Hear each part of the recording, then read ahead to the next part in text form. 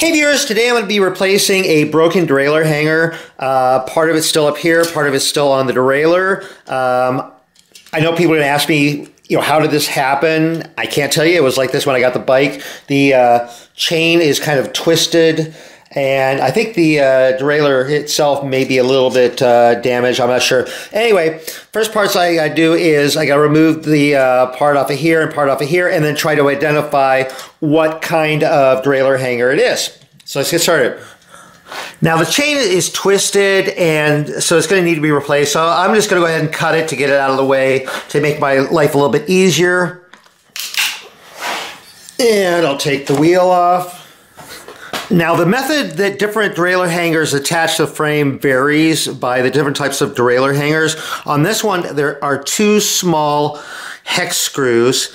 So I want to go ahead and remove these two little screws.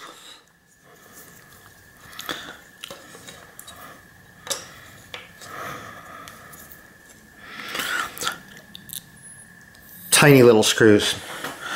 And then push the hanger off of there.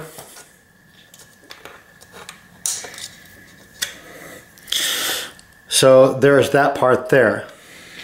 And then here's the part still attached to the rear derailleur here. So let me see, I need to remove this just as if you were removing the derailleur from the frame.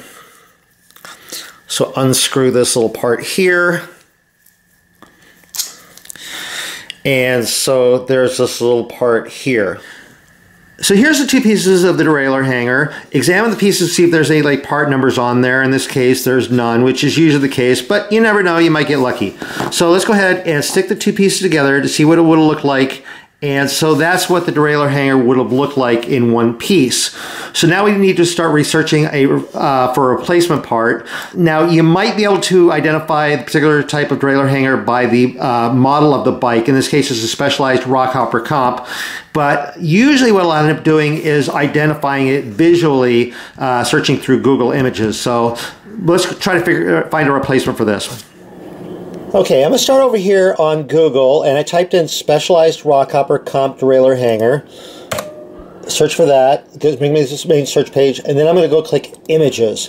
And so now I want to search for derailleur hangers that are visually similar to what is on the bike. Now there's some here that are just obviously nothing like what was on the bike. But if you look through here, there are some that are, this one looks basically identical to what was on the bike. This one is very similar. The top part's the same shape. It's got the screw holes. There's a little difference here. This one's hollow here, like what was on the bike. This one's not hollow here. So it's a weak point here. And the reason for the weak point is if you hit something, you'd rather have the derailleur hanger break off than that force go into the derailleur itself. Replacing the derailleur hanger is significantly cheaper than replacing the derailleur itself. That being said, here's some down here that are very similar. It's got the same shape, it's got the same holes, but it's like more solid down here. So now these may work on there. You'd have to, if you ordered one, you could try it, see if it fit. If not, you have to return it. I generally like to go with what is close to what was on the bike to begin with, which is probably this one. So this is probably the one I'm going to go for.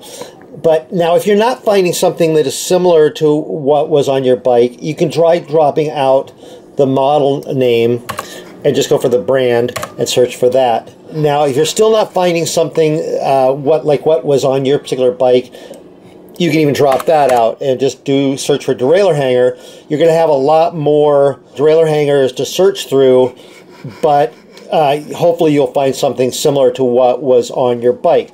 Now another trick is sometimes you can find a particular derailleur hanger similar to what was on your bike, get a model number, and then search for the model number to open up more choices and find one for a price that you're more likely to pay.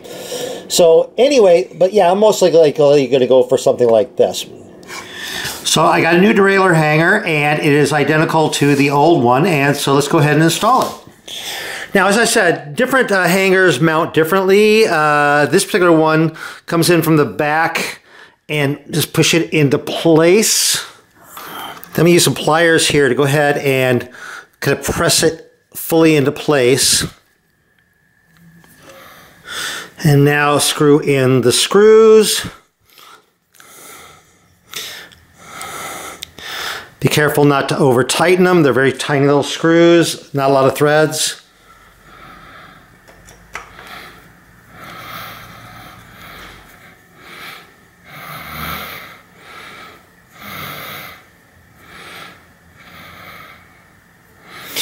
And then remount the derailleur.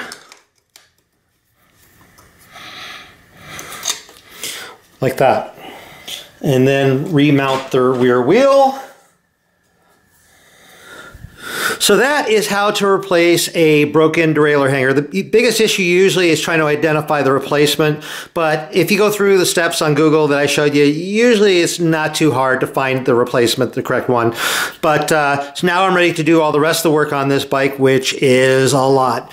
So hopefully you found this video useful or interesting. If you did, please give my video a thumbs up. If you're not subscribed to my channel, click that subscribe button down there. Be sure to click the bell so you get notified when new videos come out. I'm over on Facebook, RJ the Bike Guy. Go over there, like that page. I post a lot of stuff over there.